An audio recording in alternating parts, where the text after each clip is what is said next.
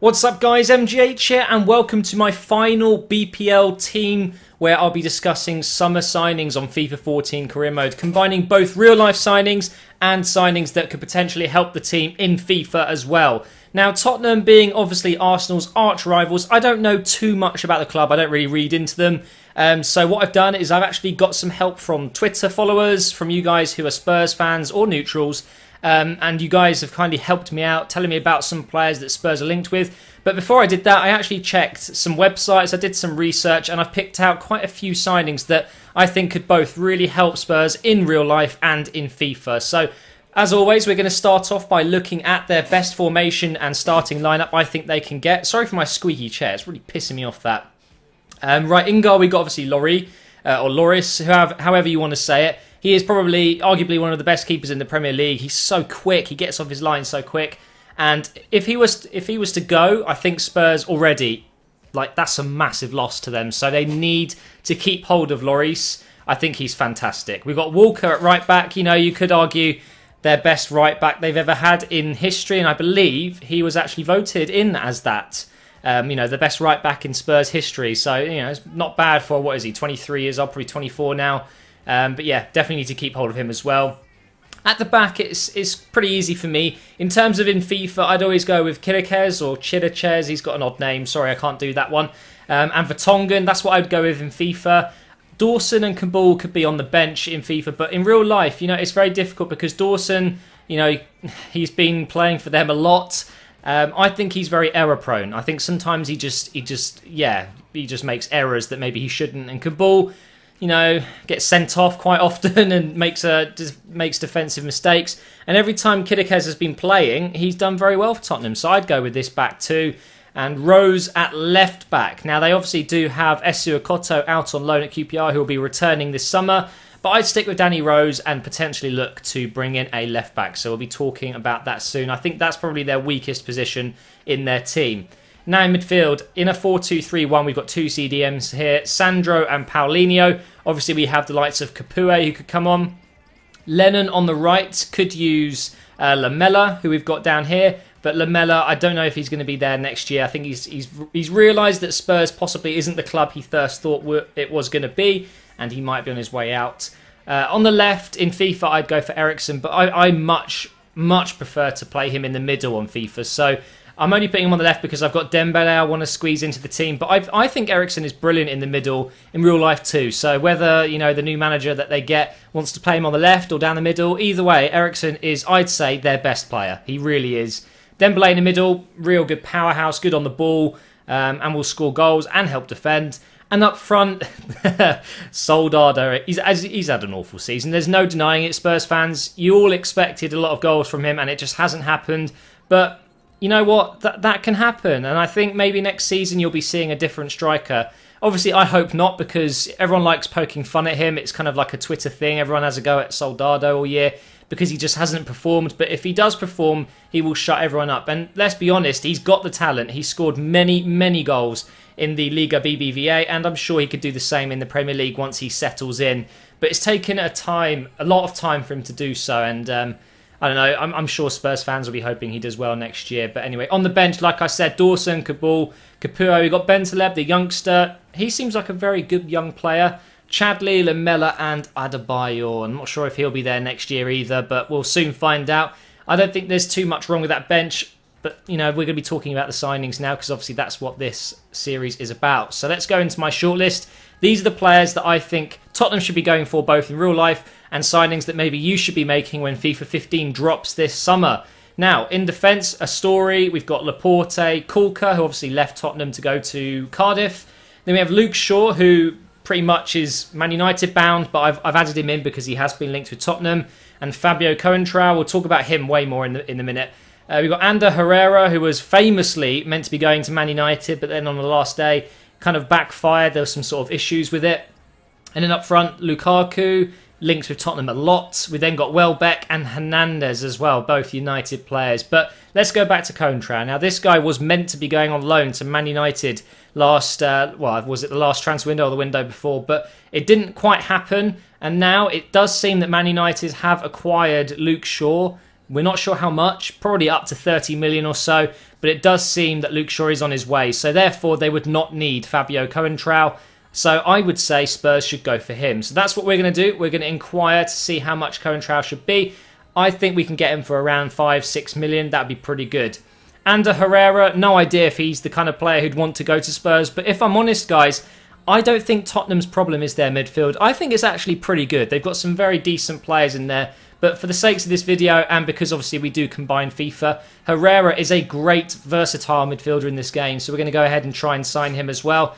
Up front, Lukaku is the most heavily linked, but he is currently on loan to Everton in career mode, so we are unable to actually go for him. So what we'll do is we will go for Danny Welbeck instead, because I think he would be a much better fit than Hernandez, because I feel that Tottenham, they do have quite a large physical team, and I think that's what Welbeck brings. Bit of pace, bit of strength, brute strength. Hernandez wouldn't be bad, but for the sakes of my budget not being too big, Hernandez will cost more, so we'll go for Welbeck. But I think either of these strikers would do well. I would go for Welbeck personally if I was, looking at doing this in real life for Tottenham. But let's go ahead and advance here and see how much we're going to be spending. We've got Ander Herrera back here, 19 million. It's a lot of money, and I don't think it's quite worth that. Let's see if there's any players we could potentially shift in the deal. Let's have a look here. I don't think there is really. No, we're going to have to go straight up cash here. I'm going to offer up 15 million. He will be the biggest signing we make in terms of value. So that should be, I hope, enough to bring him in, because he would do great there. Coentrao, 17.5. That's ridiculous. Right, I'd offer up Norton. I think he's absolutely useless, in my opinion. So let's see if we can find him. Unless, yep, there he is, right back, 1.6 million. Let's see if we can get Coentrao for about 12.5 plus Norton. I don't think that's quite going to work, but we'll soon find out. Danny Welbeck, just 12 million. Adebayor apparently is looking to leave Tottenham because, he doesn't have the faith from the board. Tim Sherwood did a great job with Adebayor, so I bet he's gutted that he's gone. But we're going to go ahead and offer Adebayor up for Welbeck because they are very, very similar players. They play very similar styles, and we'll offer 5 million. So that should be just enough, I think. And let's see what happens here. But out of all of these players, Coentrao is the one I absolutely need. It's unacceptable, right? They want a little bit more, so we're going to offer 14.5. It might mean that we won't be able to buy either Welbeck or Herrera, but I think a striker is slightly more important. So that's that one. Transfer offer here for Hugo Lloris. There's no way I'd let him go, especially to Chelsea, arch rivals. I was thinking this about Lukaku, obviously being a Chelsea player out on loan to Everton. Why would Chelsea want to sell Lukaku to Tottenham? It doesn't make sense whatsoever, but it's up to them, isn't it? Mourinho can be a bit weird like that. But Welbeck's offer has been accepted now. It's just a contract, 4 years, 60,000, crucial first team player. I would definitely play him in the team over Soldado at the start. Proven Premier League player. Welbeck, not necessarily known for his goal scoring ability, but he's a nuisance to defenders, that's for sure. Real Madrid have accepted the offer. Norton at Madrid, fucking hell. That's quite scary. We're going to give him crucial first team player. I think he would need that to join. He is only a squad rotation player at Real Madrid, which is it's a good thing. It means you can sign him very easily. But there you go. Danny Welbeck has accepted, and we've now got 33 million. We might be able to get Herrera, we might be able to do this. And most of that, I think, is because Adebayor's wages are very high on this game. So we've saved a lot of money doing that. There's Coentrao, and we've still got 18 million. So Herrera could still be on the cards here.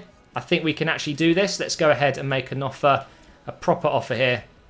Go to my shortlist. Herrera, they wanted 19 million. Oh, hang on. I deleted it, didn't I? So we need to go into my, if I can remember where it is. Not that one, is it? There we go. Transfer negotiations. Sent. Ander Herrera. Right. Let's go for a little bit more here.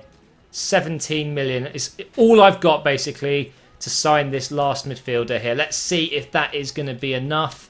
Herrera would be a great signing. He really would be. And there's Vertonghen. Arguably their best defender. No way I'd sell him. But he probably will want to go at some point if he's not getting Champions League football, because Vertonghen's good enough to play for a top 4 team. So it's a bit of a difficult one now. There's an offer for Kabul. I think Tottenham may actually accept an offer like that for Kabul. I don't know how much they like Kabul, so let me know in the comments below, Spurs fans. Is he regarded as a very important player in the squad? I'm going to go ahead and just... what shall I do? Do I accept it and just get that little bit of cash, or do I reject it? It's only 3 million, so I'm actually going to go ahead and reject that. I think he's worth keeping for 3 million. If I was offered maybe 5 or more, I'd be more considerate and maybe take that. But there we go. Transfer offer accepted for Herrera.